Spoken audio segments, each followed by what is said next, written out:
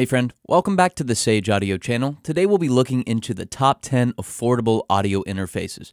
We'll be discussing some of the key aspects of each interface, like the cost, the quality of the preamps, and other features, so stick around for the full video. But first, if this is a topic that you find interesting, I'd highly recommend looking into the blog post that's associated with this video. In it, you'll find a lot more information on this topic, so simply scroll down to the description box below for a link. Also, if you're an artist, engineer, or producer, and you have a mix that you need mastered, send it to us at sageaudio.com. We'll master it for you and send you a free mastered sample. All you have to do is set up the Short account, upload the song, and we will do the rest.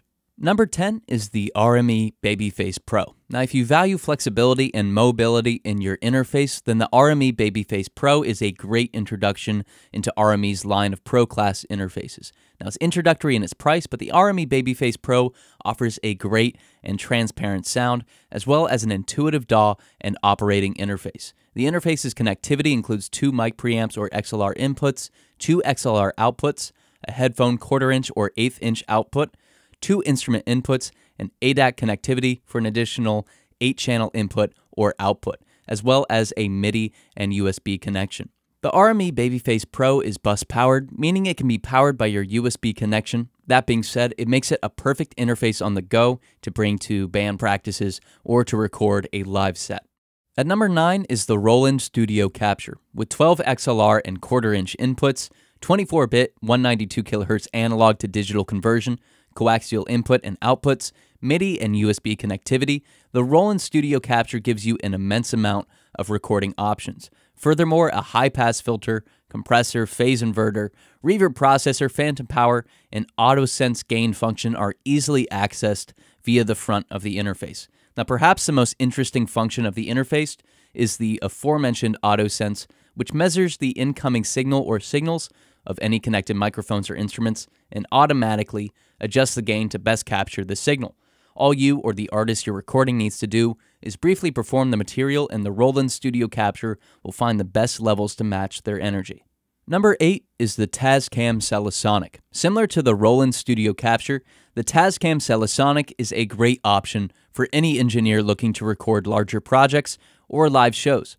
The versatile design of the Tascam Selasonic includes its DSP and DAW software, allow it to be used as a recording interface or a live mixer with exceptionally low latency. The Ultra HDDA mic preamps recreate a transparent signal, while the software makes routing easy for any application. At number 7, we have the PreSonus Studio 1810C. The newest studio series from PreSonus is a great software and hardware package that offers a great introduction into audio recording with professional sounding equipment and convenient, easy-to-learn recording software. The PreSonus Studio 1810C comes with the latest version of Studio One, PreSonus' DAW package that includes plugin bundles and stock plugins to get you started. MIDI connectivity means you can plug in your keyboard or software instrument and begin to record.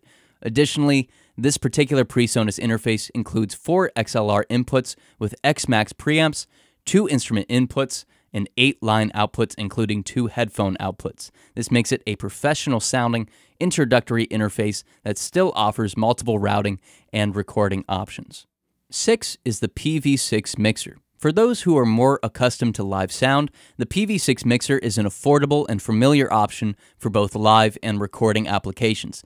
Not only does the PV6 operate like a traditional live sound mixer and retain all the functionality of one, it can convert its analog signal to a digital one via a USB connection. So if you're looking for a way to add some analog sound to a signal prior to recording it, the PV6 Mixer is a great option. With 2 XLR inputs with phantom power, left and right channel 3-band equalizers, and an output compressor, you'll be able to record as well as process your signal, all while becoming accustomed to the sound of analog. Number 5 is the Universal Audio Apollo Twin MK2 Solo. Now, this interface is one that you may be more familiar with, as it's proven to be one of the most popular and sought-after introductory interfaces of the last decade. With 2 mic line inputs and an optical connection for additional preamps, as well as 4 line outputs, the Apollo Twin is relatively simplistic in terms of its routing options, but as you may know, this interface is known for its processor, which allows for UAD plugins and software to be run from the actual interface. This means less CPU usage and the possibility to run UAD's widely acclaimed software. And number 4 is the Apogee Element 46. At first, not having a control panel may seem unconventional, if not slightly off-putting, but the Apogee Element 46, as well as the other Apogee interfaces in the Element line, offer exceptional quality, all while being completely software-driven. The Element software tied to this interface allows you to control your signal in all the ways a traditional interface would, but now with the extra flexibility that software can provide, such as a customizable user interface and advanced routing and processing options prior to recording. In terms of connectivity, the Apogee Element 46 offers 4 XLR or line inputs, 2 headphone outputs, and optical input and output with 2 XLR outputs for monitoring. Where the Apogee Element 46 really shines is in its transparent but not bland mic preamps and its fantastic analog to digital conversion. With 75 dB of available gain and incredibly low noise and distortion, the Apogee Element 46 and the other Apogee Element interfaces are a great upgrade interface for anyone taking their recording seriously.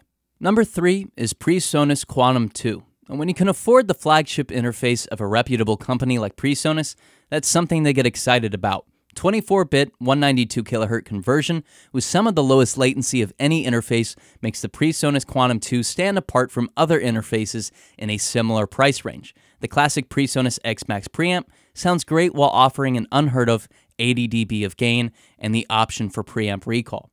The PreSonus Quantum 2 offers 4 mic line inputs and 4 line outputs. Additionally, it offers an ADAT input and output and MIDI connections. Multiple optical ins and outs offers immense flexibility. Additionally, multiple Thunderbolt outputs creates the possibility of daisy-chaining your quantum interfaces together, increasing your flexibility and expandability if the need should arise.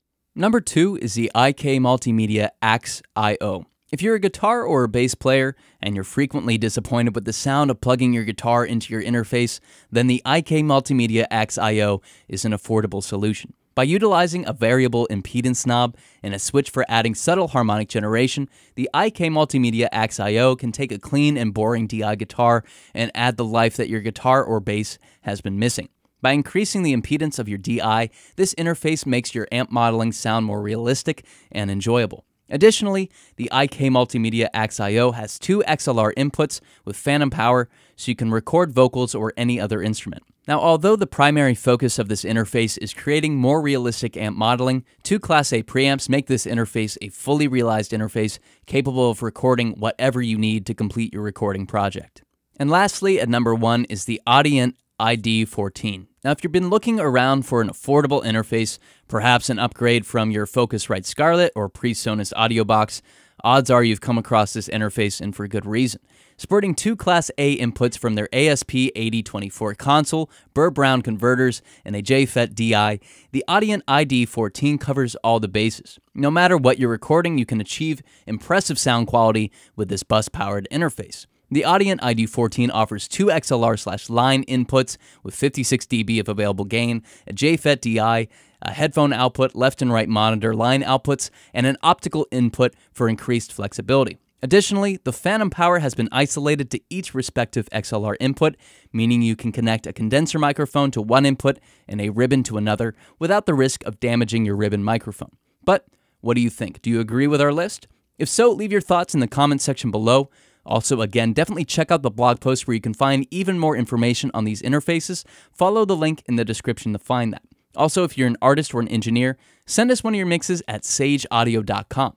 We'll master it for you and send you a free mastered sample. All you have to do is set up this super easy to create account, upload the song, and we will do the rest. But thank you so much for watching. We hope you enjoyed it. If you did, please like and share this video with your friends. Also, you can subscribe to the channel. That way you stay up to date on all of our latest releases. There's a comment section where you can leave your thoughts on this video or a suggestion for a future video. And again, if you're an artist or an engineer and you have a mix that you need mastered, send it to us at sageaudio.com. We'll master it for you and send you a free mastered sample. Thank you again so much for watching. We'll see you in the next video.